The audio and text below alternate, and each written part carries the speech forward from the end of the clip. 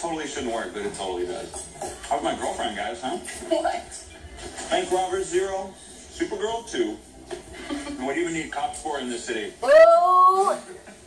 He's from a different planet. He doesn't even know what he's saying. No, he's right.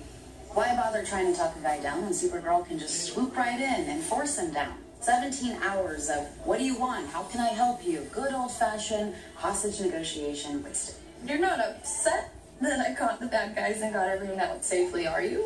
I would have gotten them to free the hostages. Maybe, but they're in jail now where they can't hurt anyone. That's all that matters. As long as they don't use the Supergirl defense. What? It's a thing some criminals use to get their charges dropped. It's a perfect storm for a defense attorney. Excessive force, evidence contaminated by debris, vigilante justice. Vigilante justice? I stand for help and compassion. I did what I had to do to get those people out of there. I think what Maggie's trying to say is that what you do is amazing when we're up against a giant purple monster or a half cyborg murderer, sure. But most of the time, police work requires a more delicate touch.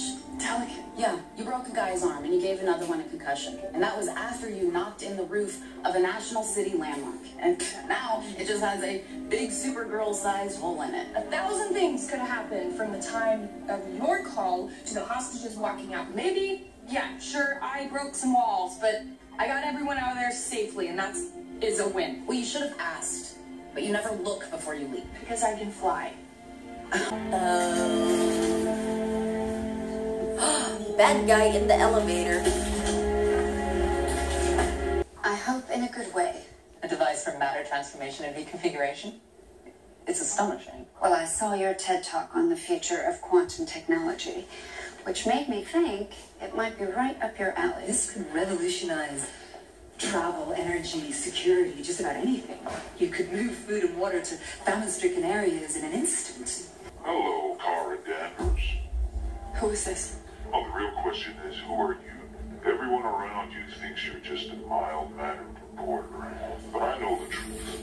What do you want? I have your sister. You're lying. I'm not.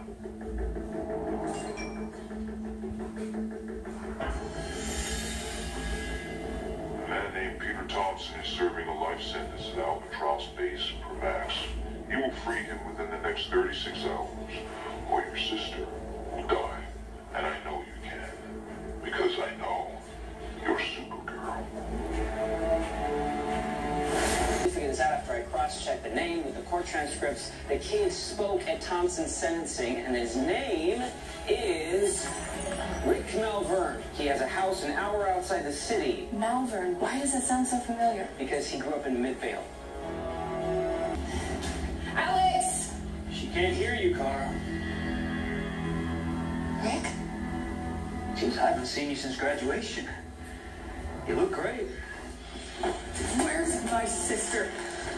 You bring my father out of prison yet? Of course. I took a whole year planning this. Watching Alex. Preparing. I know everything. How did you know I was Supergirl? That day at the beach. Before you started wearing glasses. Hey, Rick. A bunch of us are in the Swan Beach after school. You want to come? Back then, I had no idea that Alex would end up playing for the other team, so to speak. I was just happy she showed up on the date. Your new sister's kind of weird. And there was a crash.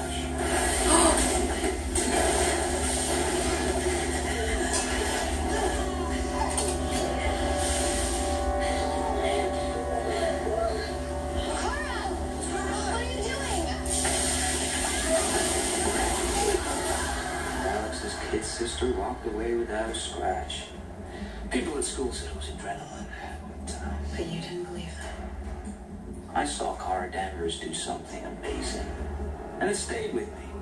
I knew Kara was living in National City, and then Supergirl showed up in National City. I put 2 and 2 together. I knew it was you. I can't believe that we're still talking about me. You have 24 hours and 11 minutes. Come on, Kara. Show us some of that rah-rah Midvale Junior High spirit. Free my dad! Dinner, wasn't it? You're an alien. And this device just proved it. Red is never good on this planet. I don't know who you are, but I am not helping you build anything. You talk about betrayal and people hurting you, and then you do it in spades. I want you out of my office.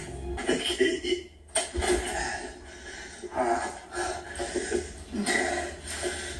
That is Martian Manhunter. All that time in prison, I imagined a day when I could talk to you. That thing. You couldn't decide whether to hug me or not. That's vintage Dad. What are you talking about? I've been planning this for a year. Do you really think I didn't prepare for you? Martian. Oh, shit.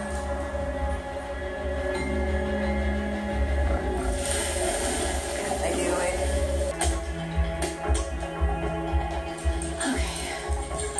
No problem. MacGyver. Total MacGyver. What's she doing?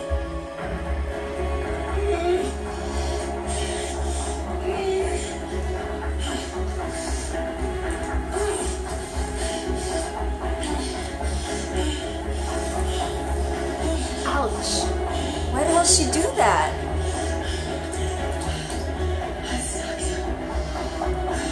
What the hell? Did she like do her blood in there? What was that? Green. Blood trace. I just got a software update request from one of our trackers. The system's not recognizing the IP address. Looks like a hack. Should I kill it? Wait. That's Alex. She couldn't get signal out, so she wired herself into the camera, which means we only have to find the location of the camera's IP address. Alex, you beautiful human. This is next level.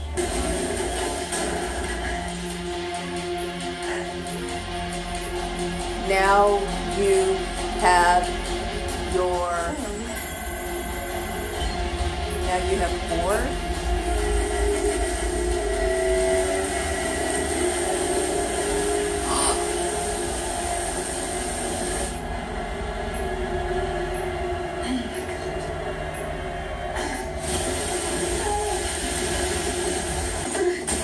What happened?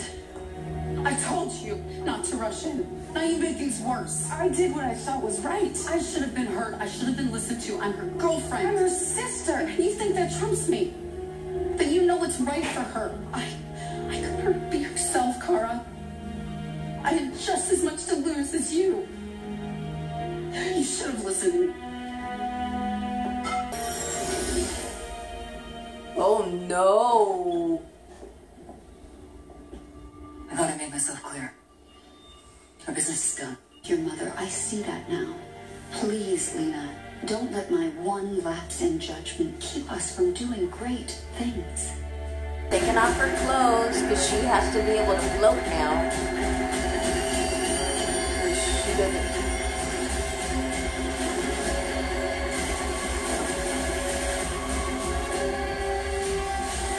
You think this is the toughest challenge yet? Alex. Come on, Alex.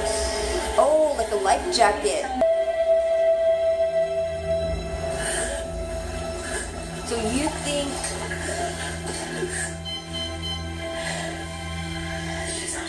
Please, is there anywhere he would have taken her? There's one place.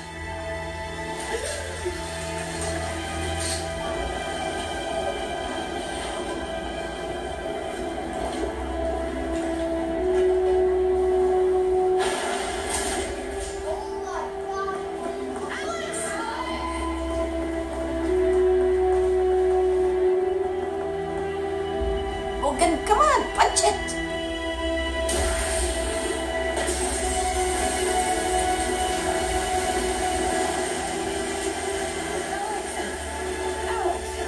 No, the girlfriend wants to give...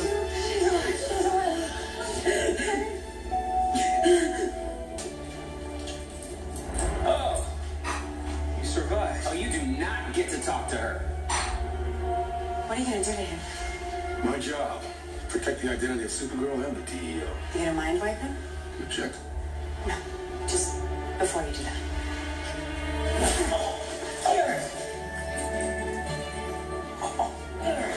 Just make sure he remembers that. Will do. For real. And you called for some advice? Yeah, I figured it out. Okay. Okay. Bye. Oh no. Ready to change the world? You have no idea. What does that mean? This is... And the conflict within this episode was mostly between Maggie and Kara. With Supergirl's involvement, because of the judicial system and when they have a free trial, they could still be let go free. As she was mentioning the Supergirl effect. So, yeah, I learned something today. It looks like Kara did too, but also it seems that with this episode, I noticed with Kara, she, like Barry, doesn't realize the consequences of her actions. And I'm talking about Barry from The Flash.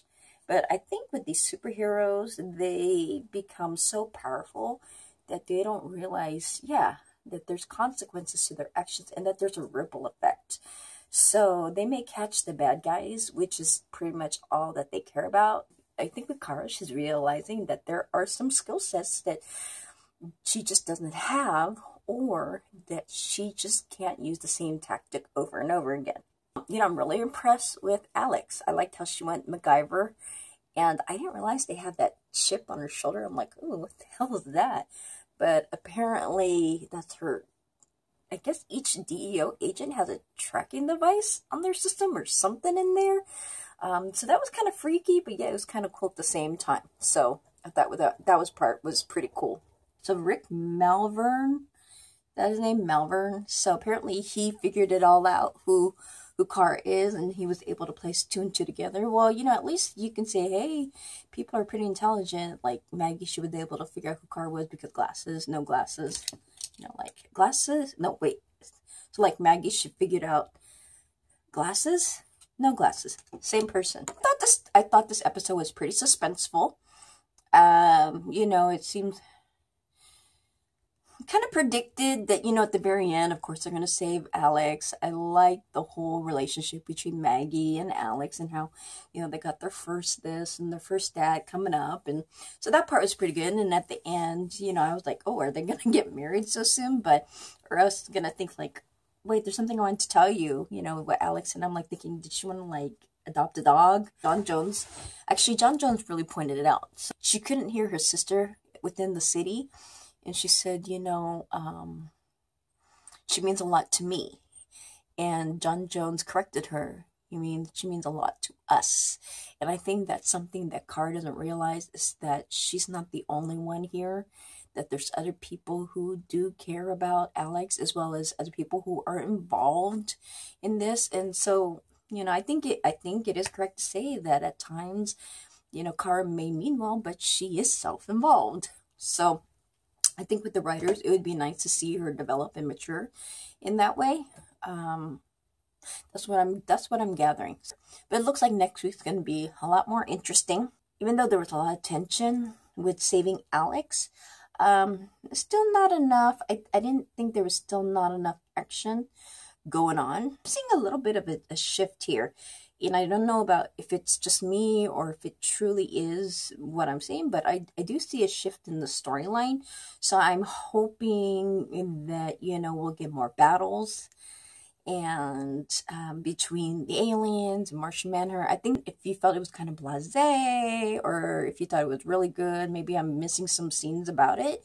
But I don't know, I kind of like more action, and I think that's what we're missing. We're kind of missing a little bit more action here with the whole Supergirl story. Okay, so I'll talk to you later. See you later. Bye.